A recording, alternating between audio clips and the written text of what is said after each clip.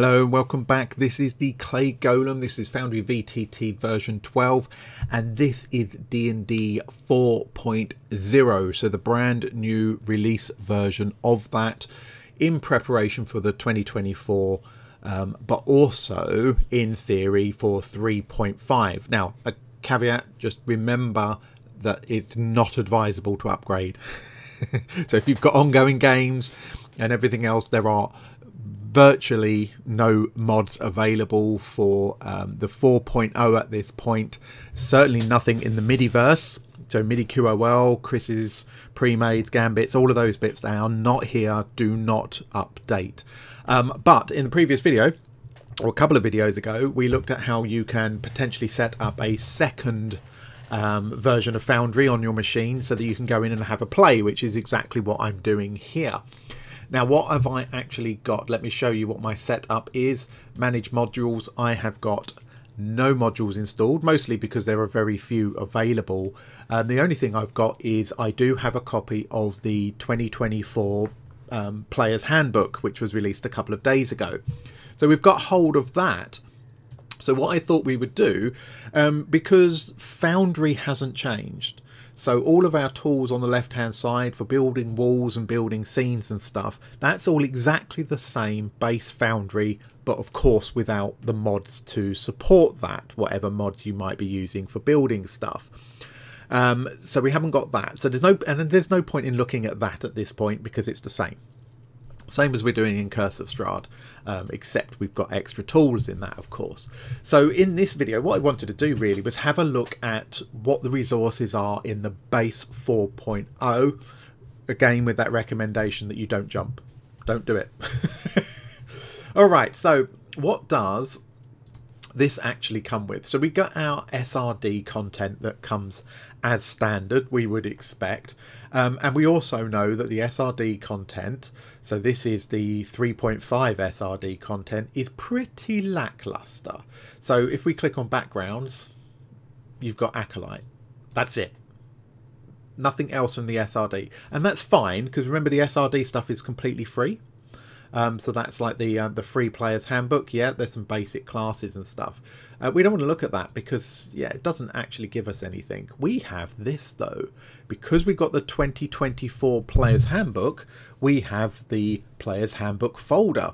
And if we open this, we've actually got a number of different things here. The first one is the player's handbook. Here it is. Now, I'm not going to show you contents of it, obviously, because copyright and everything else. But it's right here. And we've got everything that we would need. Now, I'm still waiting on my physical copy of the 2024 rulebooks to arrive. Their FedEx is late, so they're going to arrive hopefully today. And I'll be able to get stuck in and actually look at those rules properly myself. I prefer to do that kind of detailed reading in a hard copy. Everybody has their preference.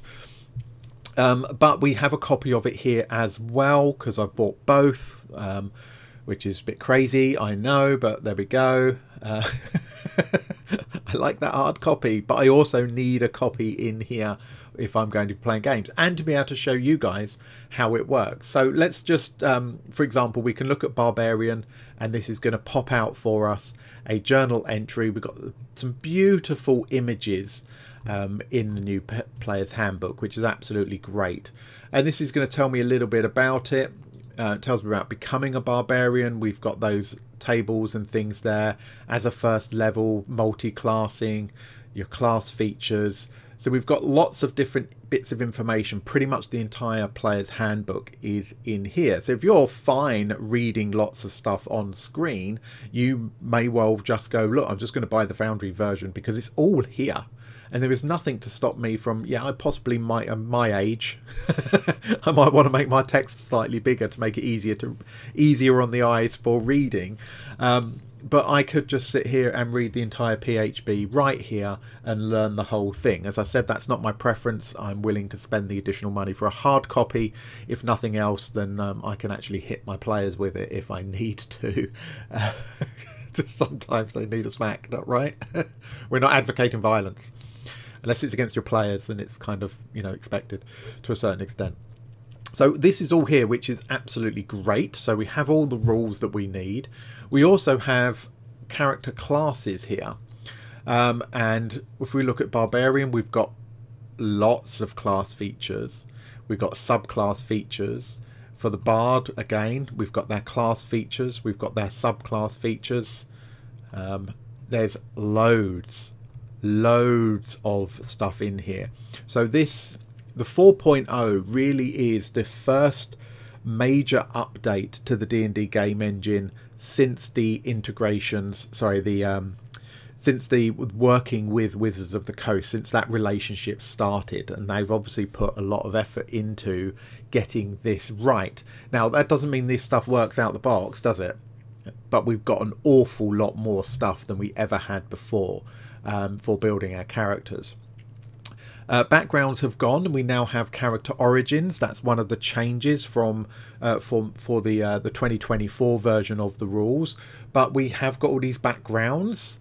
We haven't just got Acolyte like we have in the SRD. We've actually got all these other things: Entertainer, Farmer, Hermit, Merchant. Some of these are similar and familiar to us, but Farmer's a new one. And again, we can click on that and it gives us a bit of a description.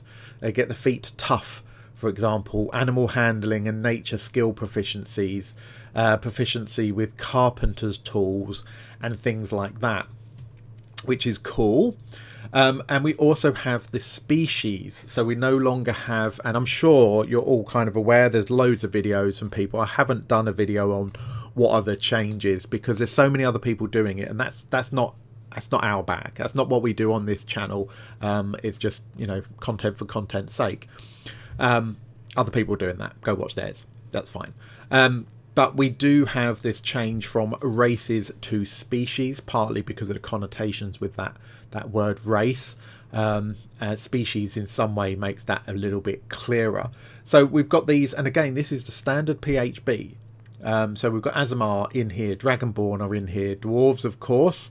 We've got our 3 lots of elves, our Drow High. Noticed our Drow, not Dark Elf. And that one has purple skin. So there are definitely some changes that they have done to the races and the classes and things like that. We know that.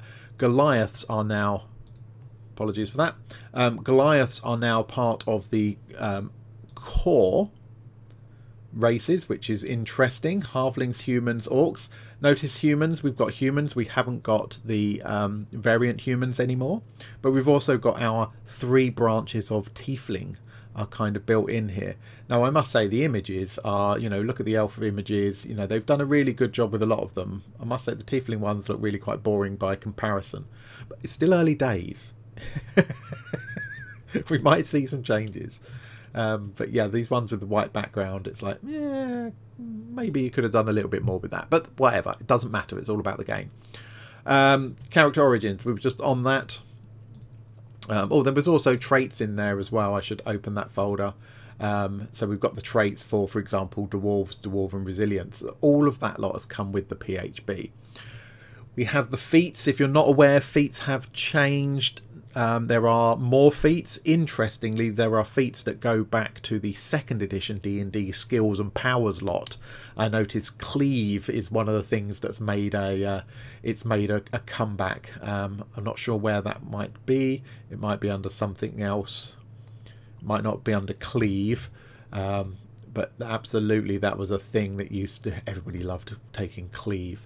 But we've got these epic boom feats, as well as these style feats, general feats, origin feats, and things like that. So depending, we saw Farmer gets Tough as an origin feat and things. So they're all in there, which is nice. We've got our spells. This is not going to be a huge surprise to us, I suppose. But there are different spells now. There's a lot more spells in the PHB. Some of these are going to seem very similar and very familiar. But what I would warn you is if you are using the 2024 stuff, just be aware that some of the spells will work differently. And that is going to be, for anybody who's making that transition and has been playing for a long time, you'll know that every time they change an edition, you get stuck in your head with the old rules. And I do it all of the time. You know, oh, but Magic Missile does this. It's like, no, that was like 3 editions ago. It doesn't do that anymore. Stuff like that. So it's going to be confusing. So we're going to have to kind of like read these. Does Bless still work the same? You bless up to 3 creatures. That's the same. Whenever they take a attack roll or saving throw, they get a D4 extra. Okay, so that's the same. That's not changed. Not from 3.5. But even things like range and stuff you may have found have changed a bit. But yeah, so we've got this beautiful new interface as well. It's lovely for these. So we've got all of our first level spells in there. Of course we've got our cantrips and things. Blade Ward, Chill Touch. A lot of these are very familiar. We've got new icons for things like Guidance. That used to be a blue one. Poison Spray, etc. Lots of things we're very familiar with. Lovely Jubbly and Magical Berries. Ah, so I wonder if that's for things like Goodberry. Because eating a berry restores 1 hit point. That sounds very much like... apologies, I haven't closed that down. But yeah, things like Goodberry. Oh yeah, there we go. It says it right there. Boom, Goodberry. So when you cast Goodberry, it actually gives you this item. I modded that myself in for Curse of Strahd because I've got a druid and I know she uses Goodberry all of the time. So I actually created an item. So when she casts that, I chuck it in her inventory. And it does this. Yes, basically I created the Magical Berries item. But that's cool. Anyway, getting off track, of course, because that's what we do. Equipment, adventuring gear. So all of these basics, we would expect to see all of this standard PHB stuff. And of course, when the Dungeon Master's Guide comes out, we may find there's additional stuff added into this. It comes with roll tables already. What's this about? I don't know, because I've not looked at it yet. Chapter 2, Standard Languages. Oh, let's roll on it and see what it does. Language, Common, Origin, Sigil, Halflings. Okay, so I'm not sure what that's for. I don't know what this chapters thing is for because I have literally just done this. I've not looked at anything. Oh, descriptions by ability scores. Why is it a table? Tactless. Okay. High, inspiring. Okay. No idea. But anyway, they've included these tables for us. We'll work out as we go. Now, somebody's already writing into comments going, it's for this, it's for this, it's for this. This is literally the first time I clicked record and started opening stuff right in front of you. So it's always interesting for you to kind of go, he hasn't got a clue what he's doing, has he? And we've got actors as well. Companions, otherworldly steeds, primal companions, conjurations. Isn't this nice? Animated objects. Oh, look, tiny animated objects already there. Conjured Fae, Flaming Sphere, the Light Spell. Awesome. Woo! And look, it does indeed do this. Now, I was already aware of Light Spell because Drazimo's been playing and has already shown stuff off. But just dragging that immediately out, we've got a working Light Spell. Even though I've not really got a scene or a map there. It's created this actor for us for that. Same with Mage Hand. There we go, we've got a little Mage Hand. I know that's really small because I'm zoomed out. There you go, it's actually got a little ghosty hand as well. Isn't that nice? Spiritual weapon, there's already a icon for that. So we've got tons of these things, these actors already there. Now bearing in mind, now it's got these creatures, this is all within that Conjurations folder, etc. The summons and things like that. Example characters are in here as example barbarian. We saw that picture a little while ago, didn't we? It was that's the image that they've actually got for it. So yeah, there's loads and loads of stuff that comes from the PHB immediately in here. So just to clarify, the 4.0 D&D is the game engine. The stuff we're looking at the moment is the D&D 2024. You can play 3.5 on the 4.0 game engine, and you can play 2024 in the 3.1 game engine. Okay, they're not intrinsically linked at all. This is not suggesting that if you update to 4.0 that you have to use the 2024 rules. No, just bear in mind, of course, that as it moves forward, because of that relationship with WotC, they will be kind of building the Foundry D&D system more supportive of the new 2024 rules. But this is all coming because I've got the 2024 rulebook in here. If I had the 3.5 rulebook, the 2014 edition, I'd be getting that stuff. But we didn't get anything like this stuff.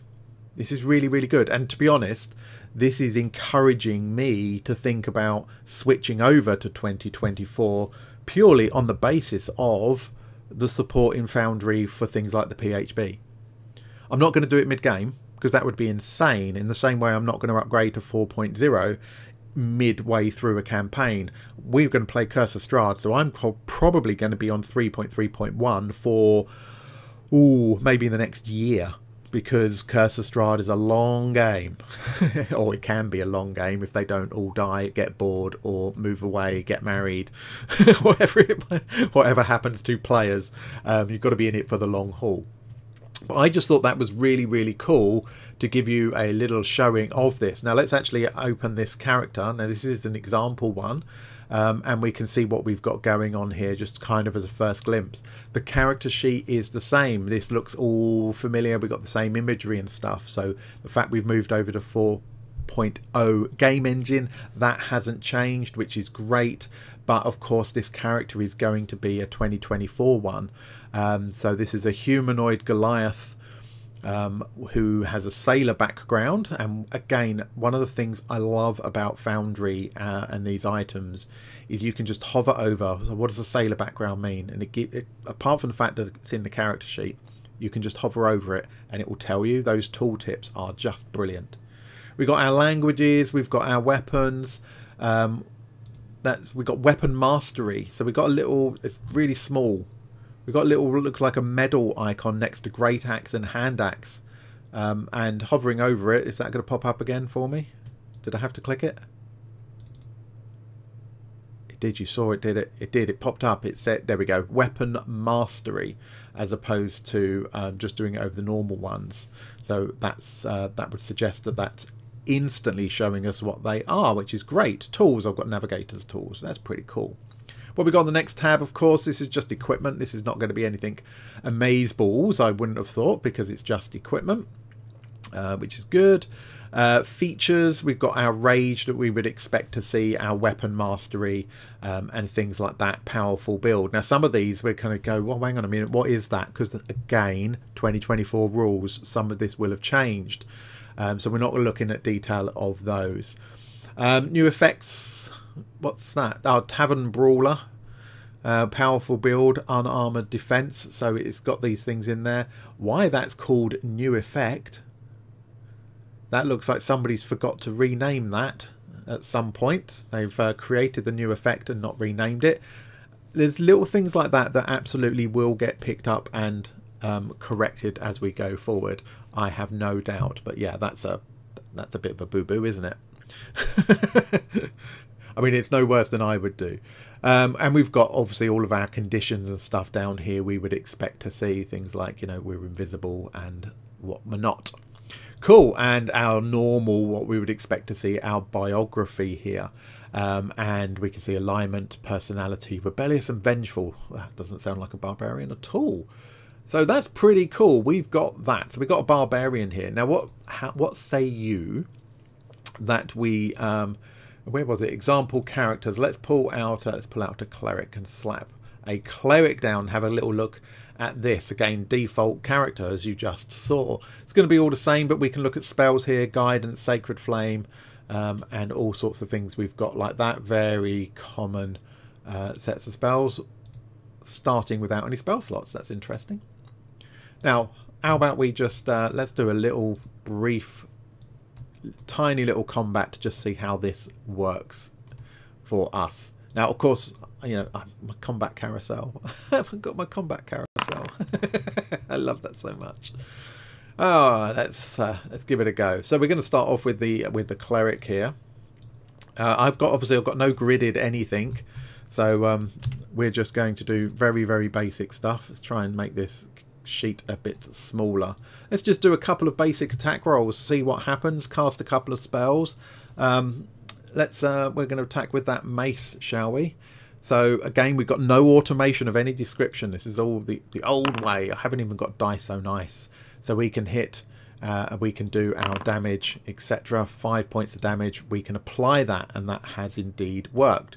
Now you notice I haven't been in and changed the tokens, given them health bars or anything like that. So out of the box, that seems to be working absolutely fine. Let's try a couple of spells. Let's try Guiding Bolt. That's always a fun one. So we're going to cast this. Yes, please. We're going to make our attack roll, of course, because we're doing it basics the hard way. Yes, we can now roll our damage. And then we can apply that damage. So we've got, understandably, we've got no animations. We've got no automations or any of that stuff. So it really is as core as we can. However, we got an icon appear at the top here. Let's have a little look. Blooded. So blooded is, as you have seen, I've used the MIDI QOL condition thing to say if they fall below 50% hit points, it will give them a bloodied icon. We've just taken enough damage to hit us to 0 hit points. Now, is it this powerful? It's not going to tell us on here. It's one of these new abilities. Is it powerful build? No, it's to do with grappled, unarmored defense. So this is one of those things that is a rule change that I'm not familiar with enough yet, although some of you absolutely will be saying, oh, well, we already know what that is, where we've hit 0 hit points, but we haven't actually died. We are bloodied instead. So we've got some of that built in automatically, which is good. So it's already recognizing that stuff. Let's heal you up. There we go. The power of the DM interference, eh? And let's just have let's just make an attack back the other way, just to, you know, keep it even. And we can use what we got here. We got this great axe here, so we can attack with that. Obviously, that's going to hit. And we can apply that damage. There we go. And you're bloodied as well. Okay, so that bloodied, dropping you to 1 hit point. So it's bloodied because it dropped to 1 hit point, not 0. So maybe that's not anything to do with the barbarian feature at all. It might be only when the barbarian is raging or something. I don't know. I haven't read the handbook yet. But we have already got the checking whether it's hitting targets. That's all core function. Or, you know, even though it's only telling us, it's not actually doing it. But that's all in there. Everything looks really nice and slick with no automations, just running that little bit of combat there. Out of the box, I think it would be fair to say you absolutely could go and run a campaign out of the box just with a copy of the player's handbook added in to get your player characters. And of course, we probably haven't got any monsters from here because we shouldn't do, but we have got the SRD, so we could still pull out monsters from the SRD if we wanted to, you know. Okay, might be a bit excessive for this particular encounter, first level characters, but we can just pull out whatever we like and you can go with it. So even with just the Foundry 4.0 plus the player's handbook, you've actually got enough there to run a game if you wanted to. Now there's lots more to look at, there's lots more to play with. Until I've kind of read the rules and stuff, we're not going to do any like building characters from scratch or anything like that, because I need to know what I'm doing a bit more. Or otherwise it's just going to be a mess, isn't it? And really frustrating for you guys. But I just wanted to show you, this is what it looks like. PHB is in.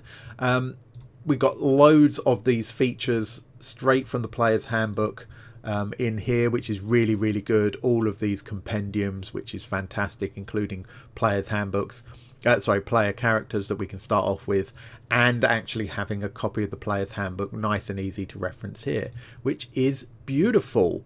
No mods, which is a bit scary and terrifying because, you know, I like my mods, especially some of them. I don't think I can live without now. But there we go. Just thought I'd give you a little introduction to what you actually get if you are in Foundry 4.0 and you have the 2024 digital version of the Player's Handbook. Now this does, for some people, this raises a question of what do you do with regard to, if you choose to, purchasing the Player's Handbook. You've got three options. You can purchase it through D&D Beyond, which means you won't have this. You'll have to use DDB Importer, like we have done previously, to pull stuff through, which is fine, but it's not necessarily as easy and as slick as this. So your second option is to buy a hard copy version of the 2024 rules, which of course means that you would have to build all of these things yourself. You're going to be limited to the SRD content, which is very limited. So then you're going to have to build all these things yourself in there, and for most people, if you're using Foundry, that's going to be a no-no. And the third option is to purchase that PHB through Foundry itself, and then you get this beautiful way of doing it. Now I'm not going to tell you what to do, because it's entirely up to you what's going to work for you. I would suggest that you would want to consider, if you're running all of your games through Foundry, buy the PHB through Foundry. Because it's here. You haven't got to worry about integrations. You haven't got to worry about DDBI Importer working well or not working, or only bringing some things in and not others. You don't have to worry about it. Your stuff's already here, and it's why I chose to buy the 2024 book through Foundry rather than through D&D Beyond. But I also bought a physical copy of the book because that's how I prefer to read it. Anyway, enough gabbling. Hope that was interesting. Again, don't jump to 4.0 yet, unless you don't have a game running and you've got nothing better to do but to go and play with it, or you want to try setting up a brand new game using it because you've got no automations. So just don't do it. But go in and have a play. Go watch that video about how to set up a secondary server. And then you can go and have a play just like I am and just have a fiddle around. Anyway, stop gabbling. Next video we will get back to doing a bit of building, I think, because we've got to push through Curse of Strahd and stuff like that. The series of looking at add-ons, just before we go, because you know there's always something else, isn't there? The series at looking at add-ons is kind of at a pause right now because nobody's kind of making new add-ons, and any add-on that is, if we do a video on a new add-on, it's going to be changing very, very soon. So we're going to kind of pause on those for the moment unless we get anything particularly like, oh wow, this is it. And then we will see quite a few add-ons become redundant as we move forward with the 4.0 stuff. So they may not be required at all. Yeah, it's a bit silly to carry on with that series at the moment. But if you do have special requests, if there's something specific you want to see, either in Foundry 4.0, sorry, the D&D 4.0, or something else in 3.3.1, drop it in the comments. Let me know what interests you, what you would like to see, and we'll see if we can accommodate that for you. And just a reminder that you can become a member of this channel, and those second tier members get access to the Discord where they can make requests directly on videos, and those are the ones we try to prioritize wherever possible. So thank you for listening. Have a great day. Enjoy your gaming, and exciting times, I think, for D&D in Foundry. Exciting. Take care, everybody. I'll see you in the next one.